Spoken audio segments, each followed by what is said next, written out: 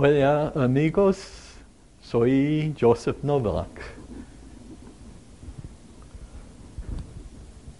We're going to look at some of the things that led to the development of concept mapping.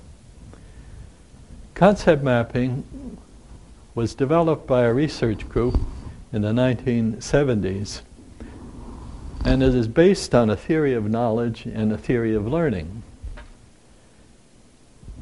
One of the ideas in the theory of knowledge is that all knowledge is made up of building blocks we call concepts. And concepts combine to form propositions. So the two building blocks in knowledge are concepts and propositions. We define concept as a perceived regularity or pattern in events or objects or records of events or objects designated by some label. Words are usually the labels we use for concepts, but it could be symbols too, like plus and minus and sigma. Propositions are two concepts combined together to form some statement or some idea. Propositions are really the units of meaning. What we store in our head is not isolated concepts, but concepts and relationships, or propositions. Now, these are the building blocks of knowledge, but they are also the foundation for learning. And concept maps are a way to represent the structure of knowledge that we have learned and hold in our head, or the structure of knowledge that exists in a textbook or a syllabus. Here is a concept map on concept maps. And one of the things you could see in this is that concept maps are context dependent, because depending on how you want to use your knowledge or how you are constructing your knowledge will shape the meanings of the concepts. You see also that concept maps combine concepts and propositions in a hierarchical order. And we think this is important because we think our brain stores knowledge as hierarchies, not as linear strings. Here is a map that combines a flow chart on the left side with a concept map on the right side. There are many ways to represent knowledge, and concept maps are only one of them. For example, if we were trying to show how to get to different cities in Colombia, we would not use a concept map, but we would use a road map or some other kind of map of cities.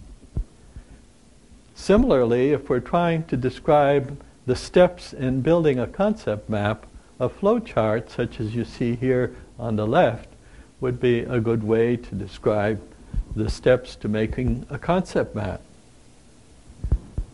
Now, concept maps are based on a new way of thinking about knowledge and learning, and this new way is called constructivism. It's based on the idea that human beings construct their own knowledge, and each person must construct their own knowledge in their head. You cannot give a learner or another person a knowledge structure. They have to build it. We call this view of knowledge constructivism. An older view of knowledge and creation of knowledge was that knowledge is discovered.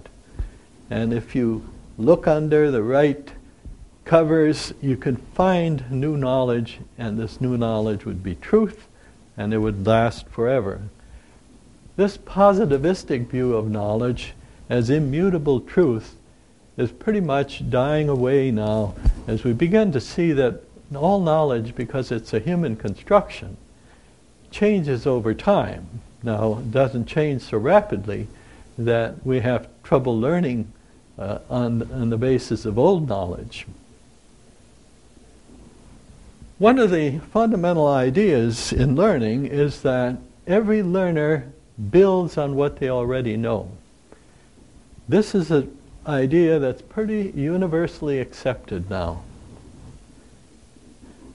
Learning does not occur by this model where information is poured into a learner's head.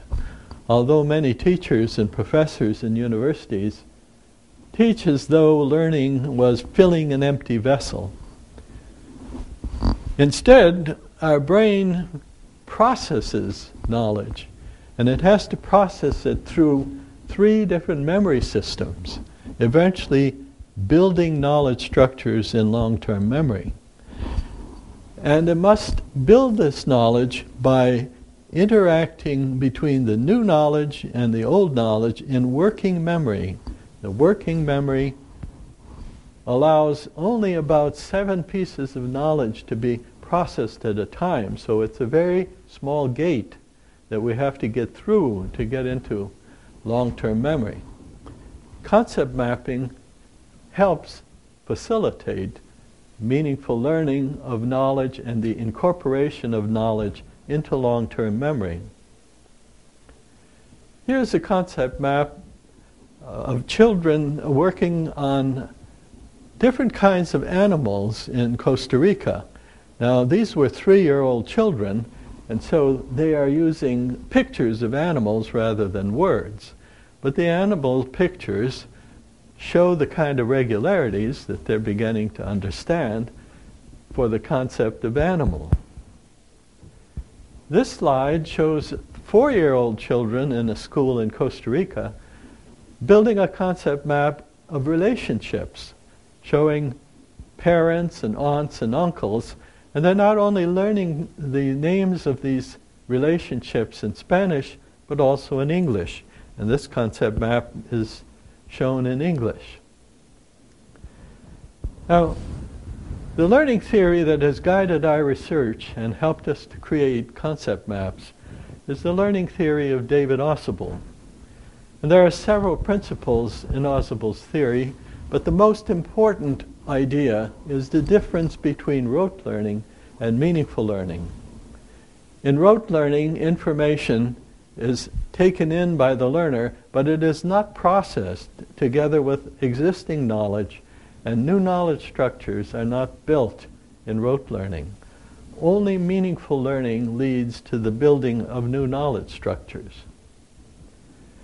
In this diagram, we see that there is a continuum from very rote learning, just the form of memorizing that occurs in so many classrooms, to very meaningful learning. In order to be a very meaningful learner, you must have some prior knowledge, and you must have a commitment to say, how can I relate what I already know to this new knowledge? How can I integrate the new knowledge into the knowledge I have? That takes an effort on the part of the learner, but the reward is that much more powerful knowledge structures are built. Memorizing, on the other hand, does not build knowledge structures, and I'm sure many of you have had the experience of studying some things and memorizing some information, and a year later, or even a month later, it's all gone.